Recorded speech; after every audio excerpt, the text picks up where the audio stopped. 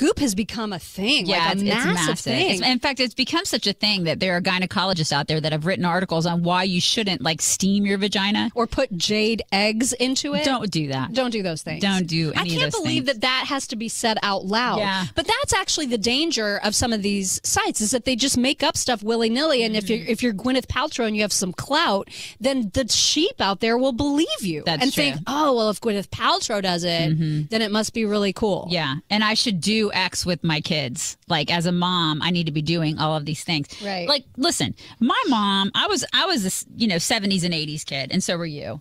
And I look back on how my mom used to parent us, and it was so free range. I'm not saying, because all they had was Dr. Spock. Yep. That's it. There were no lifestyle or mothering blogs, right? No, they didn't have, and if they needed advice from somebody, they either go to their friends or they'd ask, I guess, their own mother or like somebody in the family or whatever. But it's not that they really didn't get a lot of advice. They sort of just figured it out themselves, and they relied on their own common sense to do it.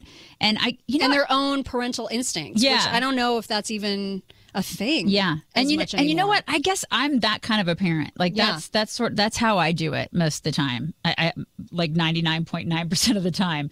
There's not really, I can't remember the last time that, I don't look at any of these lifestyle blogs. I can't imagine consulting a lifestyle blog for either. answers on how to parent. This is just mind-blowing to me. And I remember when I first had my daughter, I remember buying a couple books, but I've never read them. Like actual parenting books? Yeah, parenting books. I don't have those. Because I thought, oh my gosh, I really want to be a great parent.